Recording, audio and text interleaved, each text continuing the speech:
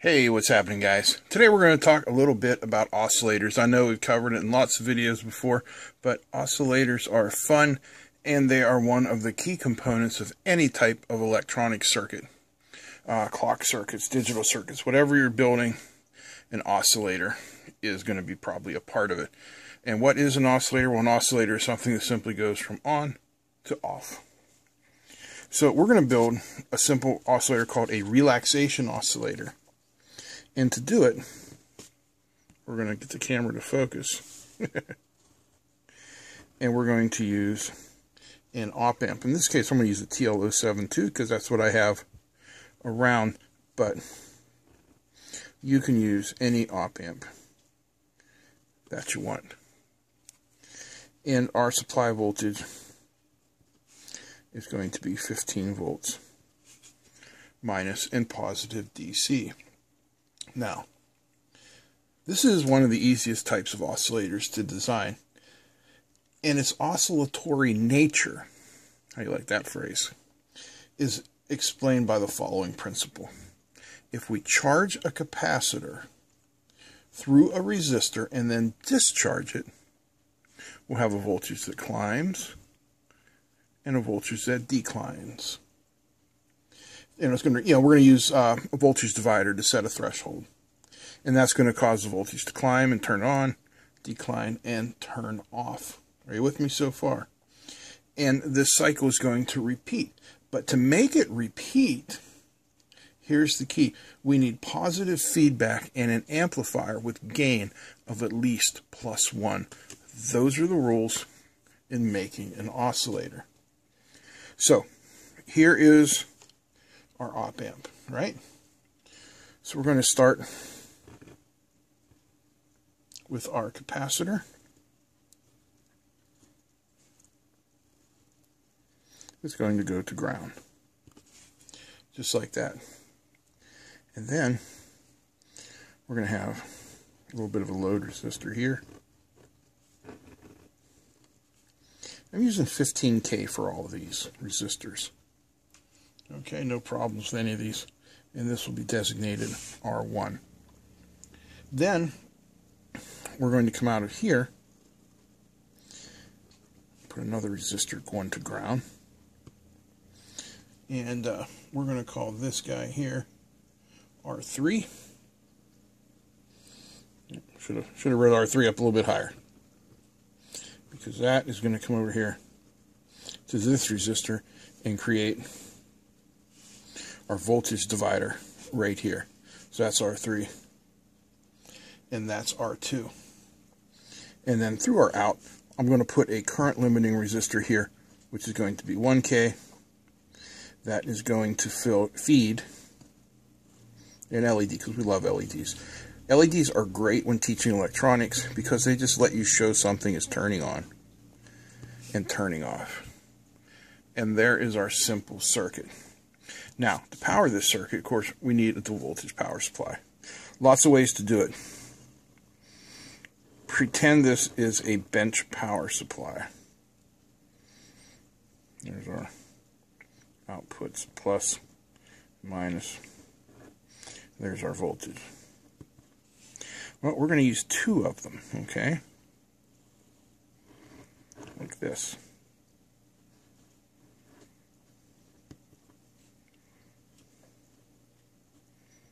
Okay, so we're going to put this on a breadboard.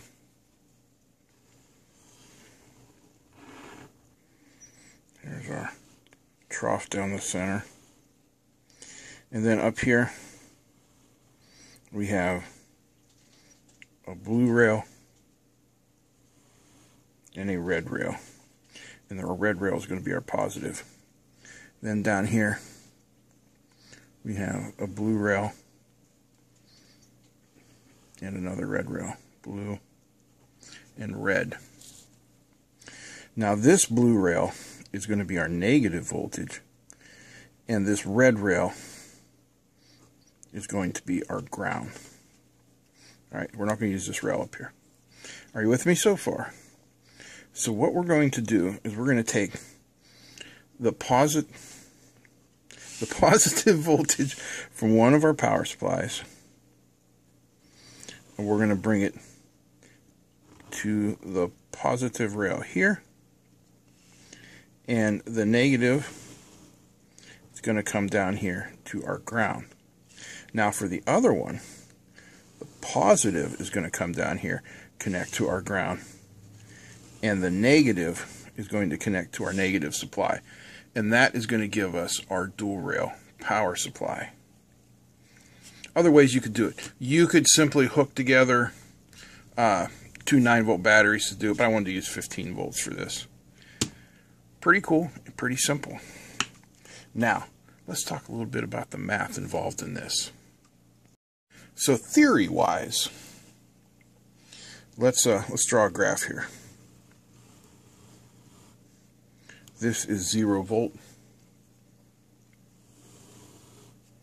This is plus 15.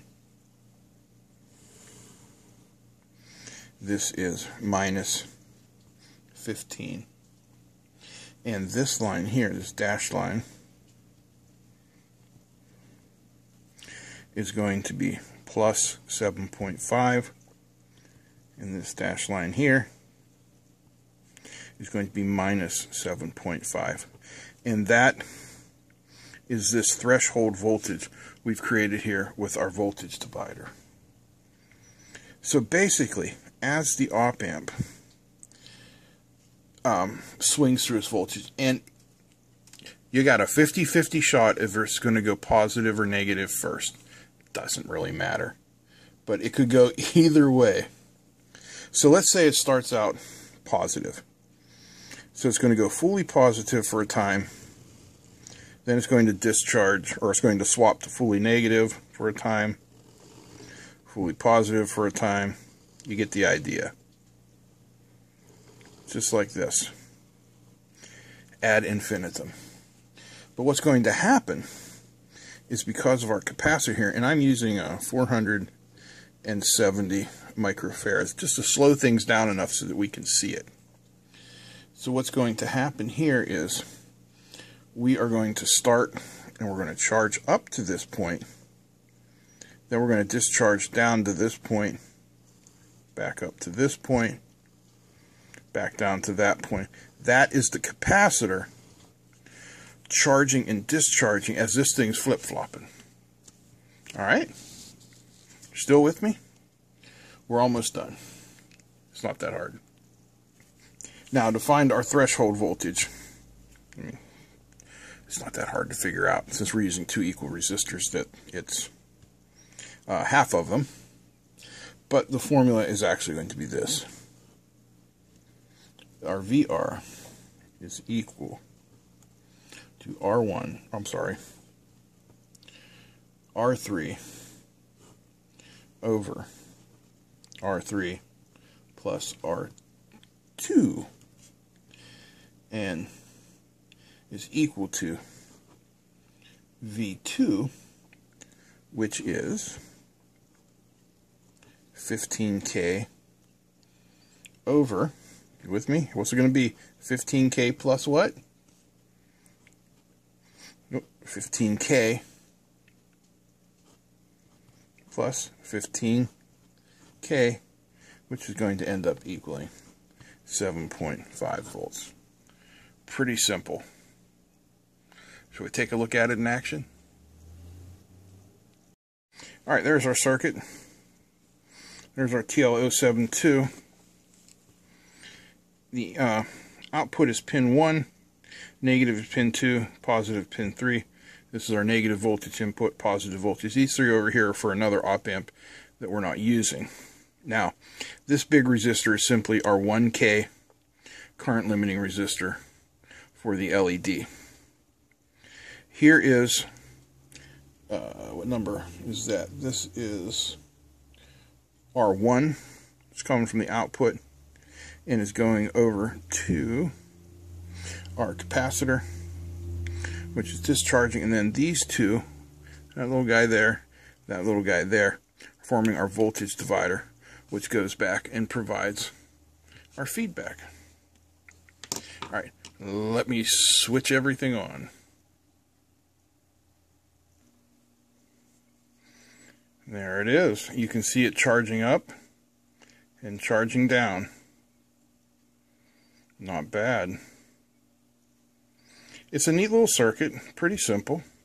You can make it yourself anytime you want. I'm going to shut it off.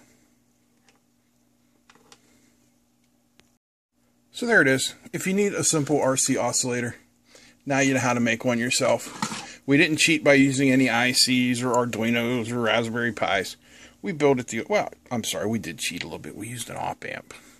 But I'm not really considering an opamp an IC. I guess you have to. Alright, well I guess we did cheat a little bit.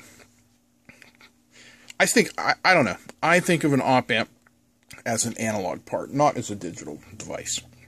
What do you guys think? Let me know down below. Is an op-amp an analog device or a digital device? You know the difference, right? Digital device is either on or off. An analog device can ramp up and ramp down. Sure looks like a ramp to me. So that's why I consider we didn't use any digital devices. We didn't cheat. We made it out of basic components. So if you like this, give me a thumbs up. Feel free to comment and share, and don't forget to subscribe. Big thanks to all my patrons. Big thanks to you guys for watching. And big thanks for you guys who leave crappy comments like, you have no vision, and you're only doing this to keep your channel going.